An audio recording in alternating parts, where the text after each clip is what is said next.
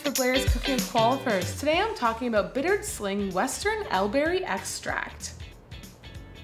Now, elderberries are actually part of the honeysuckle family, and they're little tiny berries, and when they're unprocessed, they kind of have this kind of astringent and bland flavor to them. But when you actually process them, they kind of turn into this really fruitful and juicy berry. And it's just such a great idea. They've actually made it into an extract. You're gonna love it. Now, it comes in this 120 milliliter glass jar here, has a twist off top, rubber head, and then this is actually a dropper head as well. So it really allows you for really precise mixing. You're not gonna over season your cocktail or your dish. And it kind of has this pinky, orangey pink color to it, whereas other bittered sling extracts kind of have more like a yellow base. This one kind of has more like a pinky peach color to it.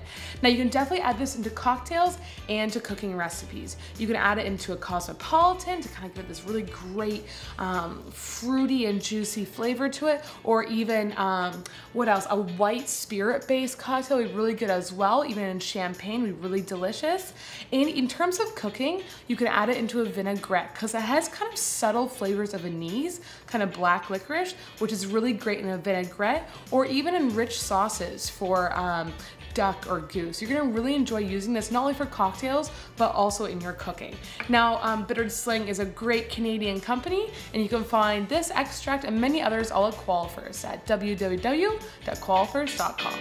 Thanks.